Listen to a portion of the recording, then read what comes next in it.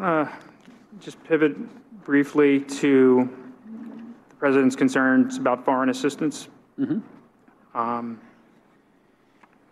Undersecretary Hale, who will be with us later today, testified that during this relevant time frame, there was a real focus to re-examine all federal aid programs. Are you aware of that interest of the President?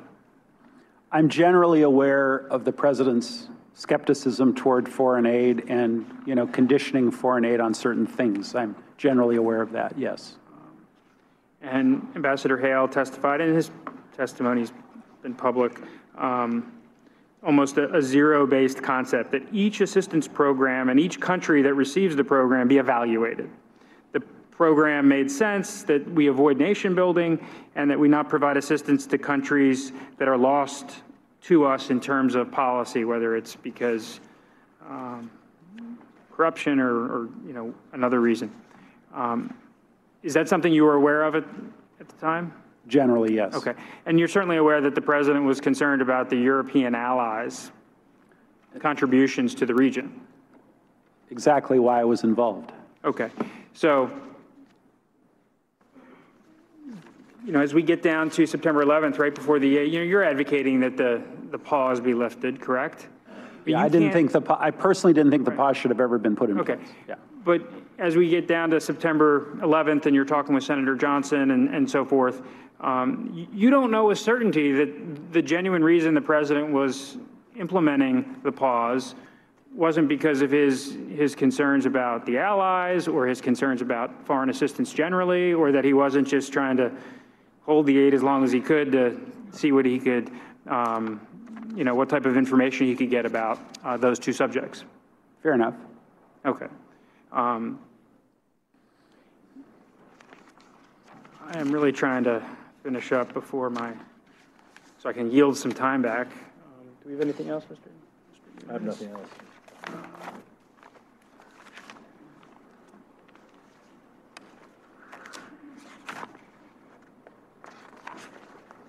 Thank you. Yield back. Chairman yields back. Back the balance of our time.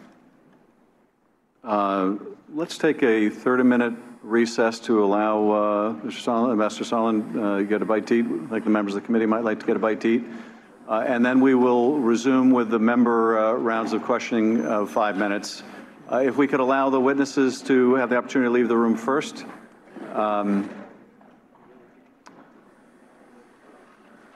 Welcome back. I know there is a stark contrast from the idiot you just saw on your screen moments ago, House Intelligence Chairman Adam Schiff for brains. But it's going to get a lot prettier any second now, because joining us again, one of my favorite guests on the show, Maureen Callahan, is here. Maureen, thank you so much. Thank you so much. She is emblazoned in a splendid red velvet suit for the holidays, I presume. But I got to keep up with you, John. You're always so dashing when you come on the show. It's hard to keep up with you. Finally. Well, thank you for coming back. I know our audience also follows your columns, and you've given us some great commentary on the show.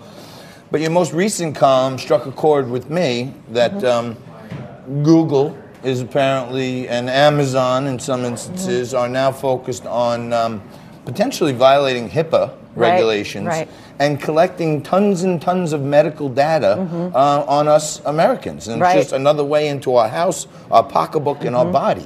How scary is this? I know it's getting a good response. I think it's terrifying. I can't believe that this topic in particular is not just dug into at every presidential debate that is happening. There's another one tonight.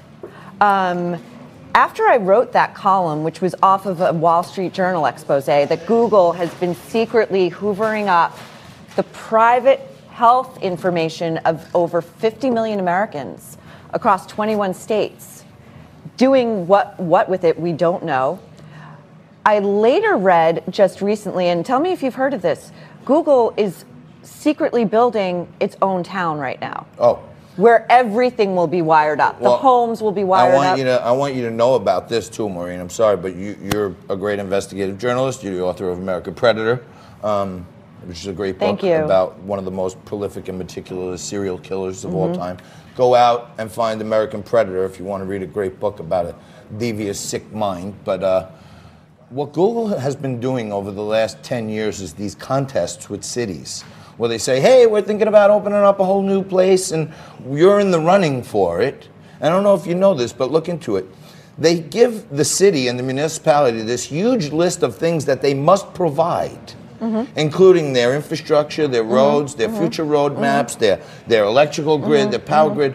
And then Google is basically, if you ask me, they're colonizing America with all these little places that they're building. Yes, well, Amazon did the same thing, as we saw fairly recently. And Scott Galloway, who is an NYU professor and an expert in all things nefarious regarding big tech, spoke about this, and I couldn't have agreed with him more, that these, our great American cities were basically humiliating themselves, bending at the knee to have Amazon land in their backyard when full on knowing it was going to wind up in New York until de Blasio et al., AOC, or, a major hub that would put Jeff Bezos on the East Coast near His DC. girlfriend.